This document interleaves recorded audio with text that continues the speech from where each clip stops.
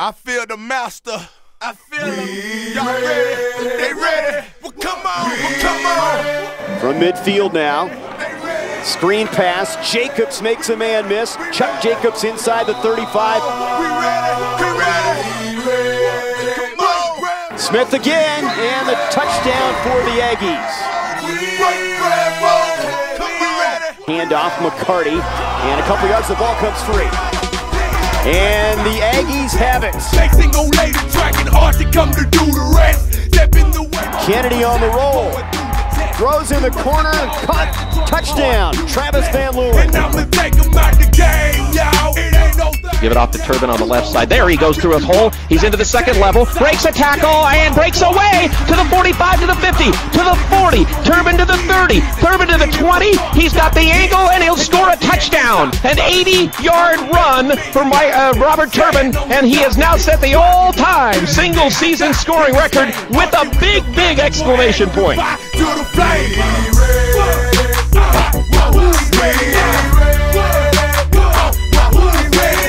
Straight ahead, McCarty.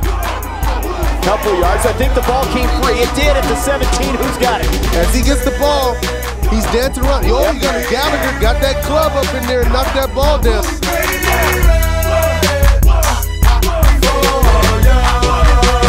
Turbin on the turn. He could go again. Turbin to midfield. Grimes trying to track him down, and he finally does. If you're ready, why you stumbling into the flow? Setting up the screen. Morrison has room to run. Look out. Stanley Morrison. Harvey can't get there. Touchdown, Utah State. And he's in trouble, and he's hammered. Boje Moyatu is in his face. 4th and 2 facing Utah State at the Idaho 22. Dialave in motion. Handoff Turbin. They go to the bread and butter, and he got it down to the 18-yard line.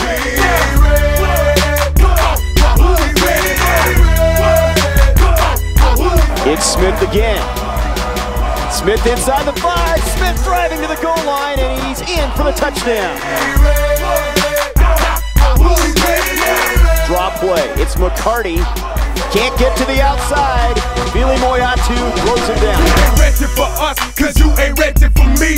3rd and 8. Delivers a strike for a first down. Van Leeuwen the catch at the 10-yard line. 4th and goal from the 1. Straight ahead, he's in. So we bust your ball. Your busters ain't hard. Stack them up, I'm knocking them down. Another gap in the ground, boy. Who's stopping me now? Chopping them down. He'll get the handoff on no, he fakes it to him. Kennedy's gonna keep it and has a first down to the 10. I done twisted up the game. Here's Turbin now. From the 2, drives towards the goal line, and he's in. Touchdown, Utah State. Raiders looking to throw it. Goes to the end zone, and it is intercepted. As a further review, the defender did not have complete possession. Pitch to Toomer. Cuts it back. Hit short.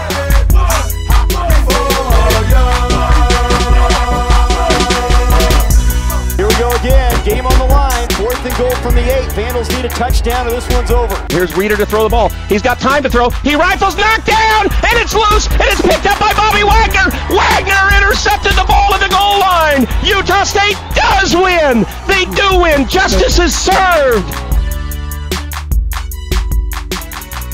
Coach, words can't put into unbelievable. What a game. Unbelievable. Both teams fought extremely hard, and yeah, I'm just so proud of these kids.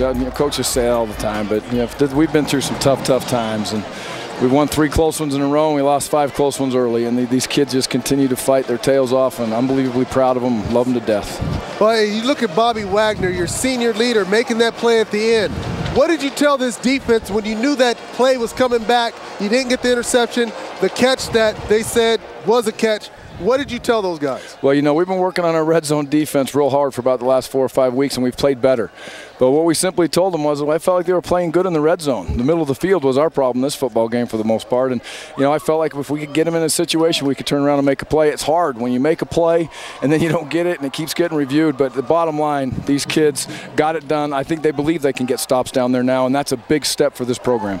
You mentioned us earlier in the year. You have tough-minded kids. I don't know if any program's gone through more ups and downs than your program, but this has to be a program builder in a lot of ways. It absolutely is. It gets us to 5 wins. We haven't been in this spot for a long, long time, and there's 2 weeks left in this season, and we're still fighting for something very, very special. So that right there, the young men still have their goals that they set for themselves at the beginning of the season. It's still there at Utah State with 2 games left, and that is definitely a huge step in the right direction. Now, Coach, let's just talk about the emotional level, the way that the overtime went. How did you feel, especially going into the second overtime? Well, it's the second time this year we've been in overtime, and we lost the first one on a heartbreaker. And, I just really felt like the offense was doing a nice job of moving the ball consistently, and they were making the plays. Turnovers has been our nemesis, and I believe this is the 3rd week in a row we've won a football game and lost the turnover battle, which defies all odds in college football. But I just felt like if we could hold on the football, we could hang in there. Their emotion was terrific. This team is senior-driven with tremendous leadership, and it's very important to them. Well, and I know your bowl hopes are still out there, the winning season and all those things. I know you want to enjoy this one, though. Enjoy it. Congratulations. I will absolutely enjoy it, no question. Thank you, guys. Appreciate it. Thanks, Coach Anderson.